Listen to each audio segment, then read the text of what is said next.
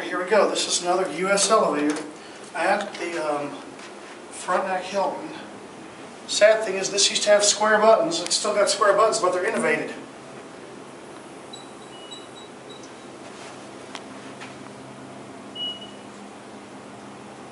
Why does everyone like to modernize their U.S. elevators, I wonder? Because their buttons are fragile and they break. I will have to say that's a tasteful renovation of the cab. Look Very, very elegant looking. There's the clock. You can remember there's the clock. See it? Oh wow! Let me get a better view of that. Ooh, it stinks like oil in here.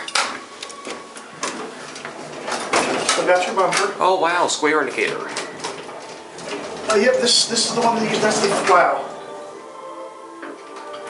This is a nice elevator. We'll go up to 3 and end the tour in the lobby. I want to think this opens up the lobby. Here are 1, and watch the door open. And you get to do the honor of sending this thing up to 3 in just a minute once the door opens all the way. Alright, it opens. Going out? Yeah. Let her in. Which one are you going to? 3. She's going the same place we're going.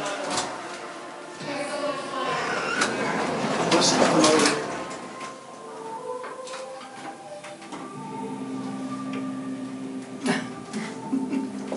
Okay. Elevator photography in action. We weird out plenty of people. This video will be up on YouTube in a few weeks. Oh yeah? Yep. And don't worry, you're not in it. Okay, good. You have a nice day. Send it down to 1 and 1 the tour. Is that where you want to end it? Yep. I want okay. to get some of the lobby in the video. Watch the door close, and then I'll do a cab. Big cab. I don't think I've ever seen a hospital-sized elevator with focus a mirror high. That's actually an interesting point.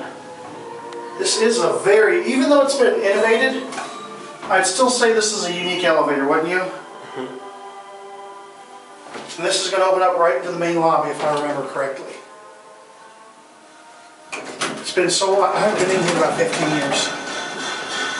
Look at that light, I like that light. And the piano. Convention center. Yeah, and there it goes. That's it.